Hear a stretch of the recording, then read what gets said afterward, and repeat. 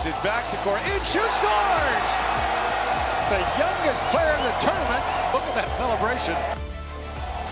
At first, I need to say that I didn't expect that I could be here, and absolutely not that I could score.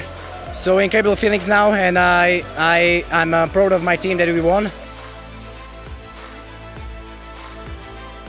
It's great that we as young players get the chance to play in the World Champs or either like in a men's national team.